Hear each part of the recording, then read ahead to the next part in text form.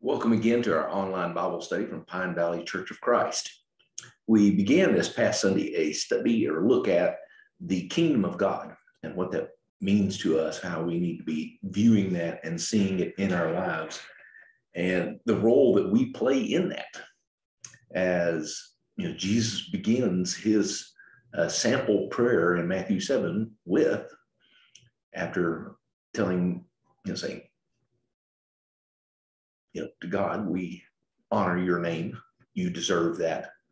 And our desire is that his kingdom come, his will be done on earth as it is in heaven. And so the coming of the kingdom is not something that's in the future.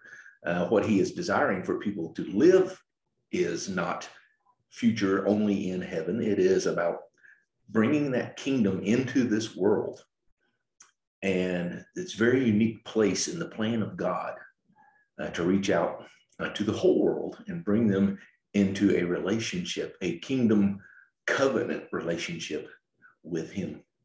And so this first lesson is sort of going to introduce the whole thing to us, serve as some background material for the rest of the lessons. But let me get up our screen share.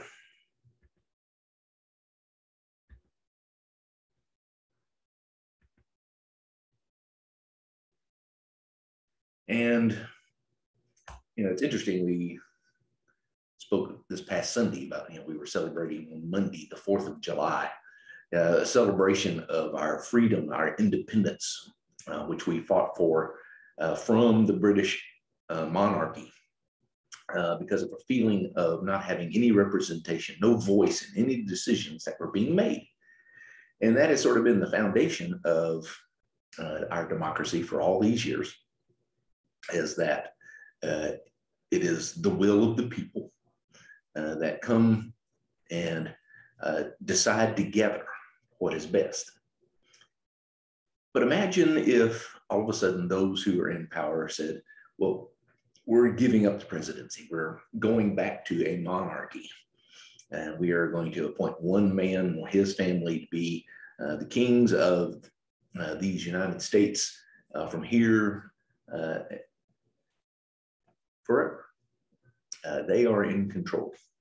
And you can just imagine the backlash that would come from that and the type of vitriol and even revolution that could spring, because we are so used to having our individual rights and being able to say what we want to say and do what we want to do. And yet the kingdom of God actually calls us to do the opposite thing. It actually calls us to voluntarily give up our wants and desires and give into the will of the Father who is in heaven, who is king over his kingdom that he has brought into this world. So we want to look at, first of all, the vision of the King Nebuchadnezzar in Daniel chapter 2 plays an important role in the look at this kingdom concept and what God is doing and planning through all of this time. And so as we start this study, what we're calling Kingdom Come on earth as it is in heaven, we go back to that dream. Nebuchadnezzar has taken Daniel and others who were deemed wise and young and smart off into the Babylonian kingdom very early on. He has been there now a couple of years. Daniel has shown himself to be very wise in terms of being able to interpret dreams. And this becomes a major part in the story. So we come to chapter 2. Nebuchadnezzar has had a horrible dream, something that has caused him to be afraid, create dread in his life. And he calls on his wise men to tell him the meaning of the dream, but being a wise individual, knowing that if he tells them the dream, then they can go back and sort of huddle together and come up with an interpretation. He says, the only way I know that you actually know the meaning of this dream is that you have to tell me the dream. And they tell him several times, we just can't do that. You need to tell us the dream. And so they finally just say, we can't do this. Verse 10 of chapter 2, there is not a man on earth who can do what the king asked. No king, however great and mighty, has ever asked such a thing of any magician or enchanter or astrologer. What the king asked is too difficult. No one can reveal to the king except the gods, and they do not live among men. And that's an image that plays against the God of Daniel and him speaking through his servant Daniel. And so he, after hearing that the king has blown his stack, he is ready to kill all the wise men in the kingdom. Daniel hears about it. He goes to the king and asks for some time to learn the dream and the interpretation. And he is given some time. He goes to his friends, asks them to pray for him. And in the night, the dream and its meaning are revealed to him. And so he goes to the king, and the king asked him, are you able to tell me what I saw in my dream and interpret it? And in contrast to the wise men of Babylon, here is Daniel's reply in verse 27. No wise man, enchanter, magician, or diviner can explain to the king the mystery he has asked. But there is a God in heaven who reveals mysteries. He has shown King Nebuchadnezzar what will happen in the days to come. Your dream and the visions that pass through your mind as you lay on your bed are these. And then he tells him the details of the dream of this giant statue that Nebuchadnezzar sees, a head of gold, a chest and arms of silver, stomach, thighs of bronze, and legs of iron, and the feet that are iron mixed with clay.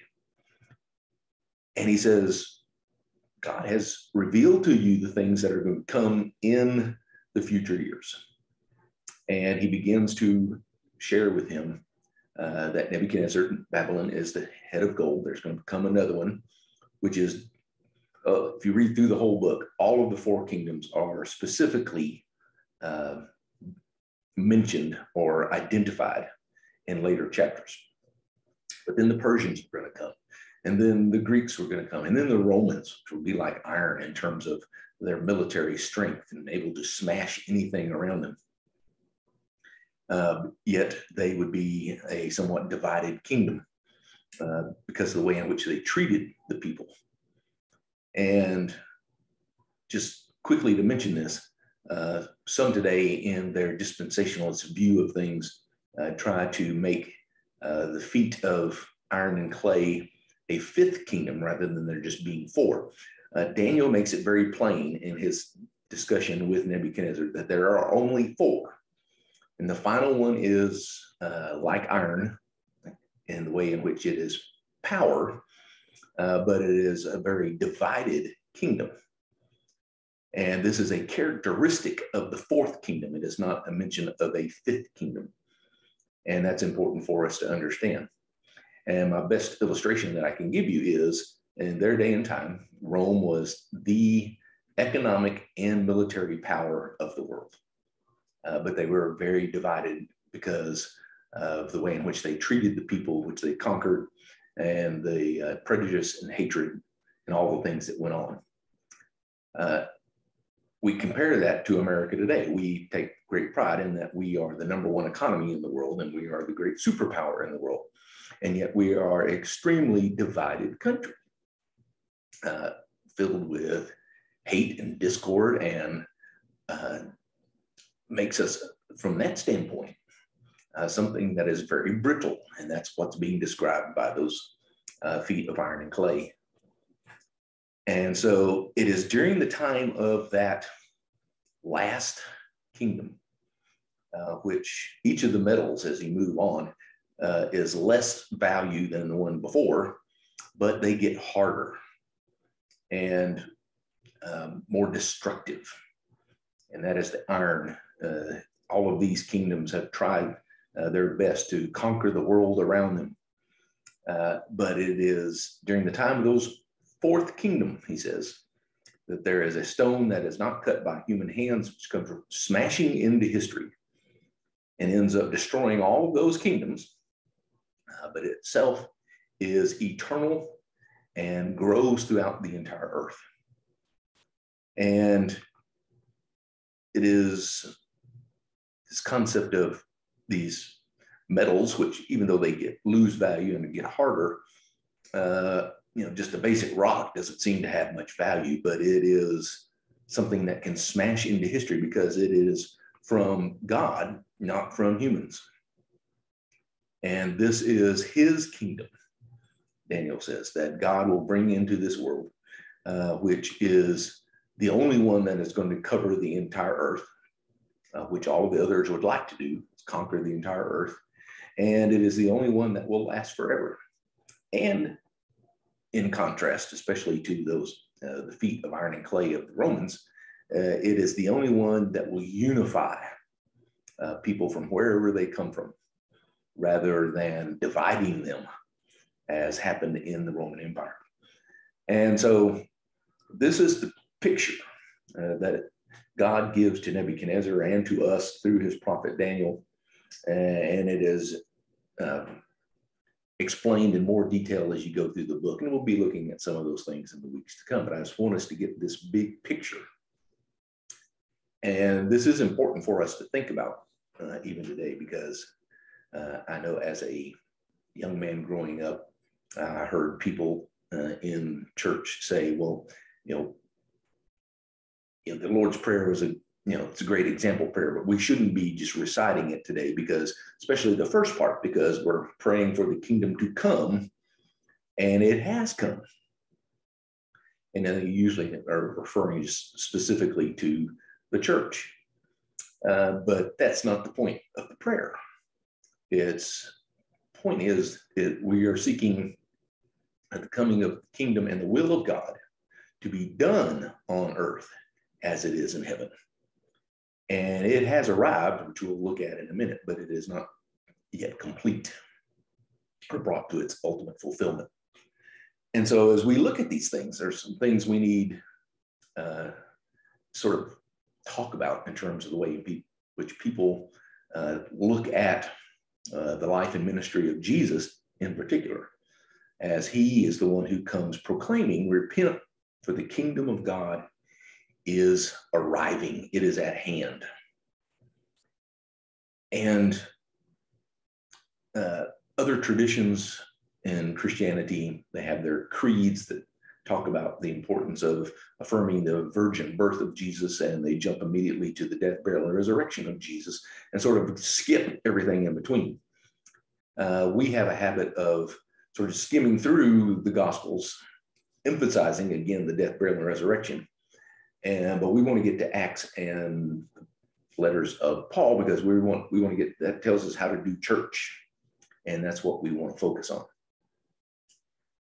And so we have to sort of step back and look at what is really the life and the ministry and the teaching really all about, and what's it trying to share with us and teach us in context of this coming kingdom that God wants to bring through his son Jesus and through his followers on earth as it is in heaven.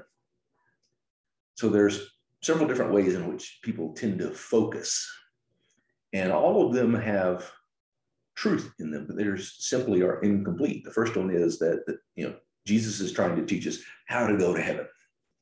That's what it's all about. And yet in the Jewish context, when he's talking about you cannot enter the kingdom of heaven if you do this, or if you don't do this. He's talking about something that is much more tangible and immediate than just going to heaven. It is something that we have to understand, that the kingdom of heaven is not about people going to heaven. It's about the rule of heaven coming to earth. So yes, ultimately, the goal that is out there for us is that we go to heaven. But between now and then, it is about us being a part of bringing the rule of heaven to earth, and so that the will of God can be done on earth as it is in heaven. Some just look at it as teaching, and it's ethical teaching of how to behave, which can just sort of relegate Jesus to being an ethical teacher like Buddha or Muhammad or any others throughout history, rather than seeing him as God in the flesh, trying to teach us about kingdom behavior and how this is going to change and shape the world around us, as it is an active thing living in the world, rather than just being sort of a benign, kind lifestyle in the world today. So again, there's some truth there, but it is not complete. Others like to look at it as, oh, well, you know, the Bible and the New Testament, especially the Gospels, give us characters we can identify with. We can identify with the stubbornness of Peter and always sticking his foot in his mouth. We can identify with James and John, who are ready to call down fire from heaven on a town that won't listen to them, or to doubting Thomas, or to Nicodemus, who just wants to get a glimpse of this Jesus that he's heard about. You know, these are great characters, and we can identify with them and learn lessons from them. But it's not just about picking out individuals or individual events in their lives that we have to look at. We have to look at, where were those Jesus taking those characters? What was the destination in their life? And even Jesus himself, besides teaching how to behave, he's often just looked at as, well, he is showing us the way to live or how to live our life. But this can become overwhelming, and it can be something that causes us to doubt and struggle with, because it's very easy to see that we're not perfect, Jesus, and to say that, you know, we're being called to live exactly like him, then becomes a futile thing if we're not seeing it within the context of being part of the kingdom and what he is trying to share with us. The book of Hebrews, other places, talk about Jesus being the perfect sacrifice, the Lamb of God. The Gospel of John quotes John the Baptist as referring to him. And he is that. But before he is the sacrifice, he was the bringer of the kingdom, and it is the perfect sacrifice that brings the kingdom. And we must see the connection between all that. Again, there's truth, but it's not complete. And we also tend to focus on it showing us that Jesus is divine. He was God in the flesh. All of these are trying to share with us who Jesus is or what his ministry was about, but tend to fall short, even in his divinity. It's not whether he is God, but what God is doing in and through him as a part of bringing about his kingdom. And so that's how we want to approach this in weeks to come, truly looking at the life and ministry of Jesus as it fulfills the work of God through Israel, as it brings about the new kingdom, a kingdom that is continuing to grow and spread throughout the world, and a kingdom that is eternal, whether it's here on earth or whether it will be later in the new heaven and the new earth with God for all eternity. So let's look at that picture real quick. Where are we? The Bible begins with the beautiful picture in Genesis 1 and 2 of God creating a true paradise. It is a masterpiece. When he is done, even with the creation of man and woman, he says everything is very good. It's a wonderful place. Everything is there for humans to live and to thrive. And yet very quickly it turns into open rebellion, whether it is in the garden and the suggestions of the serpent, which caused them to want to be like a god, and then rejection from that paradise, from the Garden of Eden, to Cain killing his own brother, to years later, before the flood, we are told that everybody is evil. All the thoughts, all the time, are just evil. And God is grieved that he has made mankind. And even after there's the cleansing, and he starts over with the one family, the one man who is righteous before him, which is Noah, the rebellion continues, especially as the example of the Tower of Babel, where people openly defy his command to spread throughout the world, and they decide to stay where they want to be and make a name for themselves. So God says, I'm still going to bring my kingdom, and I'm going to bring people back to my kingdom. But I'm going to start with this one man and his family. And the promise is made to Abram. And he leaves his family and goes to the promised land. He goes wherever God wants him to. Eventually, his one son becomes 2 sons, become 12 sons that become, by the time they go to Egypt, in the time of Joseph, there are 70 in the family. And by the end of the exit, or the time of their 450 years in Egypt, there are several million of them, but they have been oppressed. And God calls them out of their oppression and their slavery in Egypt. And when he brings them to Mount Sinai in the desert, he tells them, beginning in Exodus 19, verse 5 and following, now, if you obey me fully and keep my covenant, then out of all nations you will be my treasured possessions. Although the whole earth is mine, you will be for me a kingdom of priests and a holy nation. These are the words you are to speak to the Israelites, as he's talking to Moses. They were to be a kingdom people. They were to show the people around them what it was to be the people of God, and what it means for a nation or a kingdom to live under God's rule. Unfortunately, they failed miserably through the years. And they even reject God as king. As we see after the period of the judges, Samuel has been leading the people, and toward the end of his life, we see in 1 Samuel 8, the people come to him and ask him to appoint a king for them, so it can be like the other nations. So you're getting old, you're about to die, we don't trust your kids to rule over us, so appoint for us a king. And Samuel is very upset by this, and he goes to God and prays. And we're told in 1 Samuel 8, verse 7, the Lord said to him, listen to all that the people are saying to you.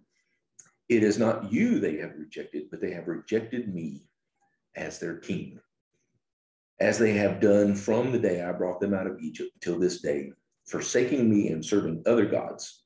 So they are doing to you. Again, just more rejection, even from this covenant people, the descendants of Abraham. But God has made a promise, and he has made a pledge and a plan, and he is going to fulfill those things. And even though he tells him, go ahead, appoint a king, and we'll show them the burdens that human kings can be on them. But it is after, during the life of David, over in 2 Samuel chapter 7, as he has been identified as a man after God's own heart, and he becomes king after the death of Saul, that God comes to him and promises him that he will always have a descendant on the throne, and that throne will be established forever in 2 Samuel 7, verse 16. And it is part of, even though when the people are misbehaving, they're rebelling, God makes sure that the line of David is kept intact. And as we are introduced to in the opening verses of the Gospel of Matthew, we are told that Joseph is a descendant of David, who is a descendant of Abraham. And this is the man who marries Mary, the Virgin, who is the mother of Jesus by way of the Holy Spirit. God fulfills his purpose, his plan, his promise that he was going to bring back, going to bring his eternal kingdom into the world, which it does come smashing in the form of Jesus and his life and ministry, just not in human ways, but in divine ways. And ultimately, through his death, burial, and resurrection, the eternal kingdom is established. Jesus is raised as king, and he now sits at the right hand of God in heaven. And he truly is presented as the king and his kingdom, that which he had been proclaiming since the very beginning of his ministry. And again, we're going to be going through so many of these things in the weeks to come and helping see the connection between them all and looking at it in a fuller sense. But he wants them to know, and Paul mentions this several times throughout his letters, that the kingdom has been established. It's here. It has arrived, but it is also yet to come. It is still to be completely fulfilled. And we are still in that process. We are in the last days. We don't know how long they will last, but we are in that last period of history where the king has been established and his kingdom has been established. But we are still in that kingdom come on earth as it is in heaven, so that more will come to his kingdom from all over the earth and be part of that which is special and divine, as brought about by God himself. This is something Jesus wanted his disciples to understand after Peter confesses that he believes that he is the Christ. And he tells them that what's going to happen to him in Jerusalem, and that they too have to deny self. This isn't about you speaking your mind, you getting your own rights. This is about denying self and taking up your cross. But he says specifically to that group, I tell you, some of you are standing here will not taste death before they see the Son of Man coming in his kingdom. That is not a statement about something that's going to happen thousands of years from now. He's not projecting this out. He's talking to this specific group of people who would see the Son of Man coming in his kingdom, which they do when they witness his resurrection. And then they are there. The kingdom comes in power through the Holy Spirit on the day of Pentecost. Jesus says to them, after his resurrection, all authority in heaven and on earth has been given to me, not in the future, but now. And it's all authority in heaven and on earth. Not everybody on earth has accepted it. Most still reject it. In fact, they fight against it. But Jesus says, no, I am now the king. This is my kingdom in which you are to go out now because of this.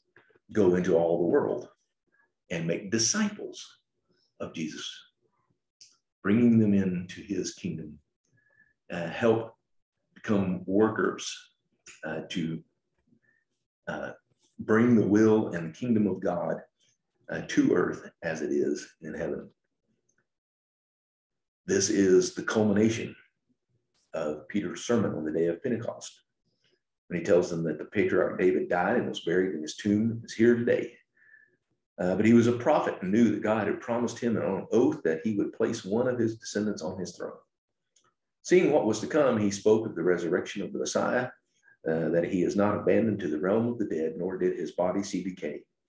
God has raised this Jesus to life, and we're all witnesses of it. Exalted to the right hand of God, he has received from the Father the promised Holy Spirit and poured out what you now see and hear. For David did not ascend to heaven, and yet he said that the Lord said to my Lord, sit at my right hand until I make your enemies a footstool for your feet. Just a quote from Psalm 110, verse 1, a psalm of David. Therefore, he says, here is the clincher. Let all Israel be assured of this. God has made this Jesus, whom you crucified, both Lord and Messiah. And it is to that conclusion, that reality, that then they say, what do we need to do? To which the response is, you need to repent and be baptized in the name of Jesus for the forgiveness of your sins and receive the gift of the Holy Spirit. But that is based on the fact that God has made this Jesus Lord and Messiah. He is King.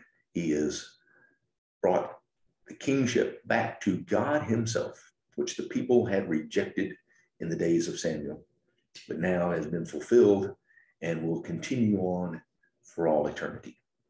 It is a magnificent story and pledge and a promise that God has fulfilled.